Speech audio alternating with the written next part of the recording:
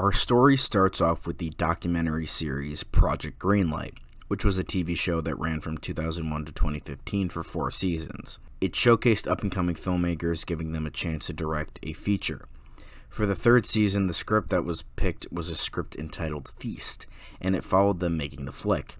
It was directed by John Gulager, who is the son of famous character actor Clu Gulager, who also appears in the film, and written by Patrick Melton and Marcus Dunstan, who would later go on to write several of the Saw films. Feast would go on to have a very limited theatrical release and become a box office bomb. This is just one of those movies that revels in its own stupidity and schlock.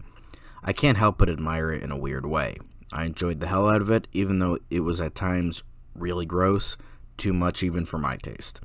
While I, at first, thought it was going to be a typical horror comedy with zombies, it was anything but. Firstly, the zombies weren't even zombies. They were these weird Lovecraftian mutant things, which I also appreciated.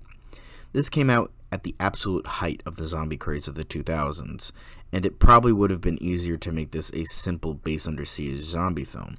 But I really like how it does go against that, as well as going for the trashy comedy with horror elements rather than the horror movie with comedy elements. It does subvert some expectations in regards to who lives and who dies, some character motivations, and what the creatures actually want, if anything at all. This movie should have been bargain bin crap, like something along the lines of Snakes on a Plane. But the difference with that is that Snakes on a Plane was originally made with the movie not being in on the joke, but retooled and shot to make it in on the joke after it got leaked onto the internet, which made it not work as well. With Feast, it knows it's in on the joke, but the characters in the movie don't really, kinda sorta. They are kind of swept up in this situation, and they have to go along with it while there are only tidbits throughout of characters being like, this is kind of fucking stupid, isn't it? It's pretty much Sharknado, but done better and way more entertaining. Feast just nails its meta-comedy ideas while also kind of being fresh in a time when this wasn't done a lot.